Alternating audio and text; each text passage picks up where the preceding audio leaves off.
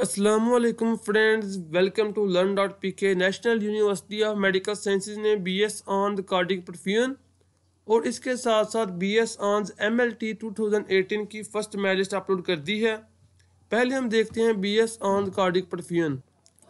BS on the cardiac perfusion का highest merit है अफसा Aurangzeb, name है स्टूडेंट का। इसके एंटीस में मार्क्स है 151, इसका एग्रीगेट है 88।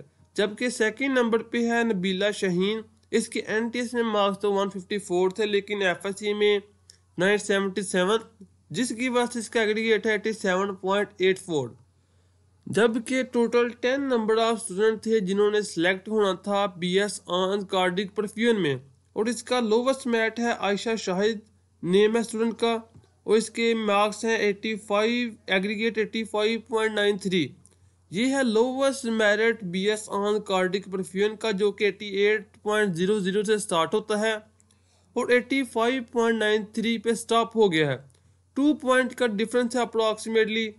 अब हम देखते हैं बीएस ऑन एमएलटी का क्या मेरिट है। फर्स्ट, बीएस ऑन एमएलटी का हाईएस्ट मेरिट है 88.65, जबकि इसमें टोटल नंबर ऑफ स्टूडेंट 10 नहीं बल्कि 20 थे। इस तरह से सेकंड मेरिट है 88.36, जबकि थर्ड नंबर पर 86.22। इसका मेरिट बहुत ही पॉइंट 88 से 86, टोटल 2 पॉइंट का डिफरेंस है। जबकि इसका लोवेस्ट मेरिट है 88 पे आके 80.83, जो कि सवेरा रफीक नामी स्टूडेंट का है। सो इसका हाईएस्ट मेरिट था 88 और इसका लोवेस्ट मेरिट है 80।